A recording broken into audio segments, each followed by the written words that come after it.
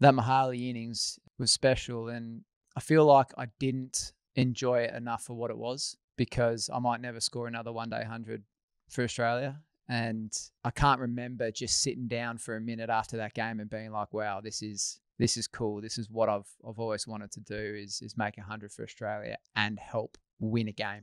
How years and years of hard work kind of get you to that moment. So yeah, I was a bit frustrated, I think, that I didn't enjoy it for what it was and just potentially assumed that there would be another one and that I'd be going on and making many more and having that opportunity again because unfortunately that wasn't the case.